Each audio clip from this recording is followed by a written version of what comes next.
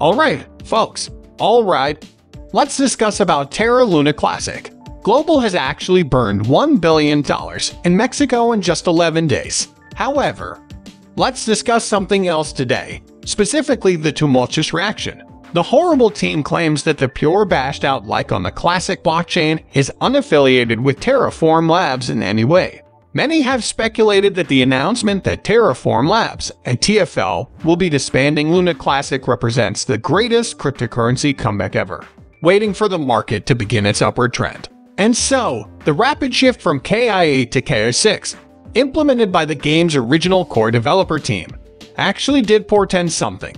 This blockchain system operates autonomously from Terra Foundation. Luna, this individual previously worked for Parkland Luna Classic and also for Luna 2. Their point, though, is that the Terra rebels have developed something self-sufficient on the blockchain. It has everything it needs already. The necessary validators are present. The validators are the network of people who maintain the integrity of the blockchain.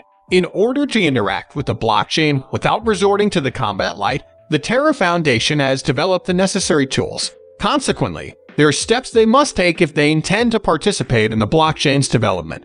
We're making progress toward complete autonomy. There was no Terra Foundation or lunar material left after the war. It would be fine for us. It would be uncomfortable for many, but the blockchain would still function, and the assets would be safe. This has resulted in a 50% price decline for Terra Classic, as evidenced by current market sentiment. Due to this, her Luna Classic score plummeted from 0.5 to 0.25.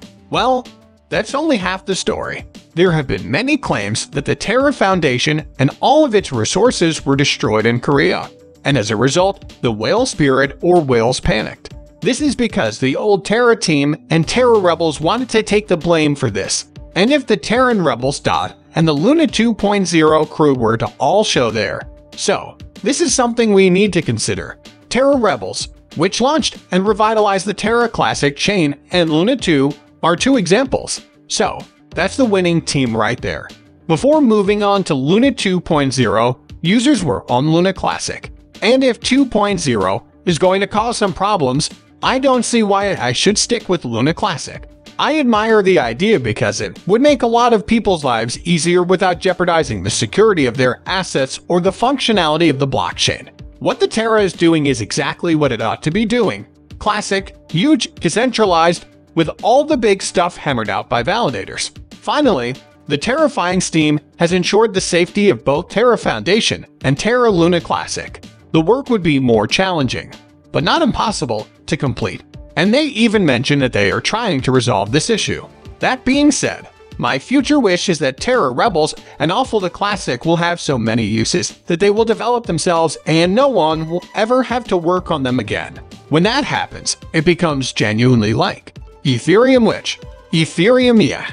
While it does employ programmers, it may eventually have so many apps and so many platforms that it can fend for itself. It may be modified both independently and by other developers, with the knowledge of its history being passed down the generations. However, that is the primary explanation. Terra could see a lot of action and significant usage in the coming days. Seeing as how we still have to see go to the birds, which is expected to burn billions, I don't believe the horrible in the Classic has been eliminated. Make sure it's hammered out quickly if you want similar results. But until next time, I'll keep you posted on the latest developments in bird use.